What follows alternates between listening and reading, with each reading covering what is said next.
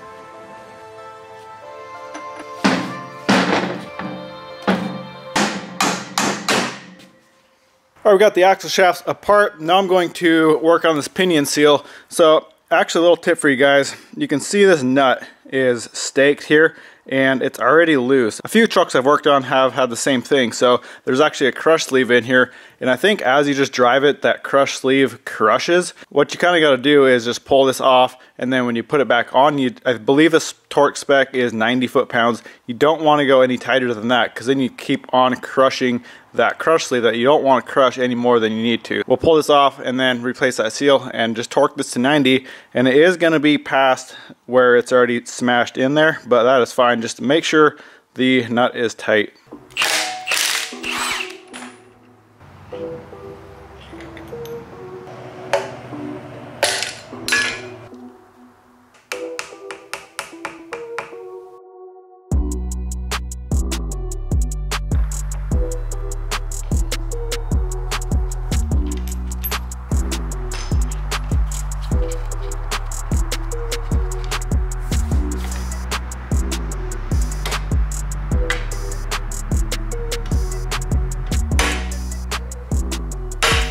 Alright guys, do not torque this nut to 90 foot-pounds. All the other trucks, like this red truck, I did 90 foot-pounds on, but this one is, you barely get past finger tight with it and it starts to get stiff. So I just went right back, just pretty much finger tight, right where the other stake was, and it it spins smooth and free now, so I just restaked it pretty much in the same spot. So I'm not sure what is the difference between that and say that truck, but like I said, that one I torqued to 90 foot-pounds and it was 100% fine.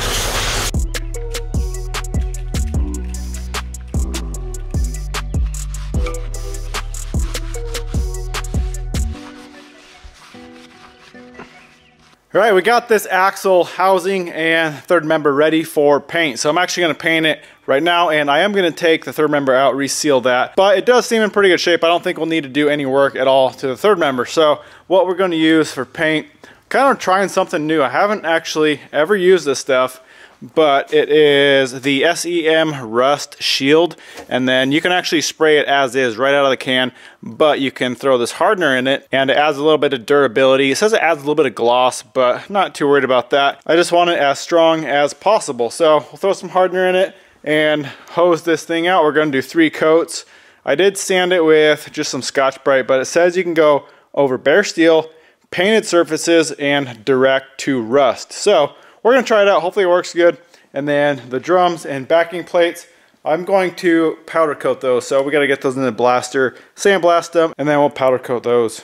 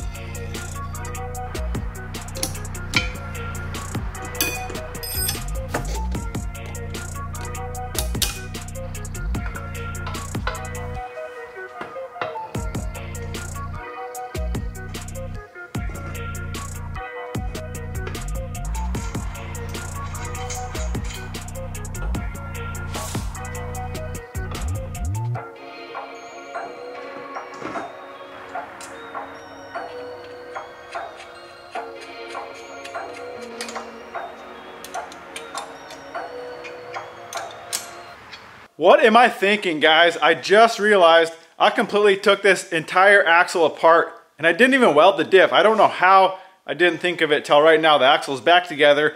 I'm not going to tear it apart right now, but in the future, I think I'll probably end up taking this thing back apart and welding that diff together. We got a few other things to do to this axle. We got to get all the brakes on. Also, if you guys have any leads on the e-brake, this is about all that's left of my entire e-brake system. So I need the cables from the actual axle up to, I think, the cross member. I'm not sure if there's like a little lever like the newer trucks on the cross member. Like I said, it's all gone. It's all completely missing, and I can't find any replacements. If you guys have any of these parts, let me know. I'm not sure if the 79 and up cables are the same. I gotta do a little bit more research on that still, but let's get the brakes on for now, get this axle complete, and then if I ever find an e-brake system, I'll have to pull this thing apart and add the cables to these drums.